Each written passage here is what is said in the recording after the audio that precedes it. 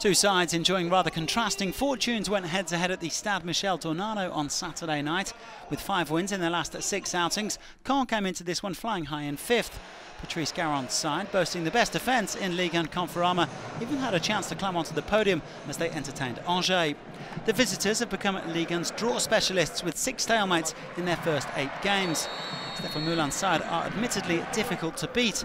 Bordeaux, Marseille, Saint-Etienne, Nice and Lyon have all failed to get the better of them, but they've only managed a single victory all season. That was against Amiens back on week 2. The Caen goalkeeper Rémy VERCOUTRE called into action early on here, denying Romain with a close-range header.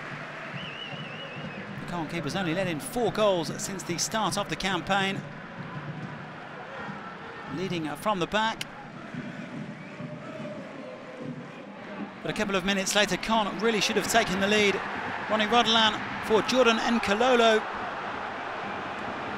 The young Congolese midfielder starting for the first time this season in the absence of top scorer Ivan Santini, who picked up a knock in training in the last few days.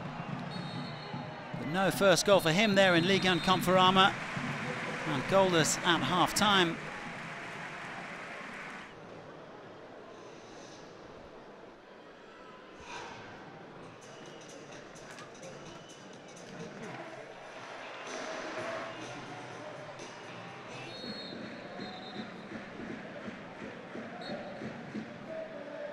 Well, the deadlock was eventually broken 4 minutes into the second half.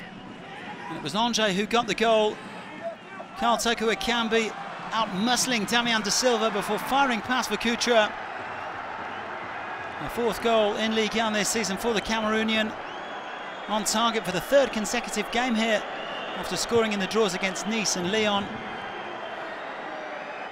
The home side calling for a foul.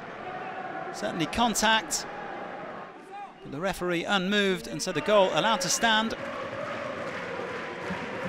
54th minute, and Angelo FULGINI coming on for Flavien Tate. And he would have an almost instant impact for Angers.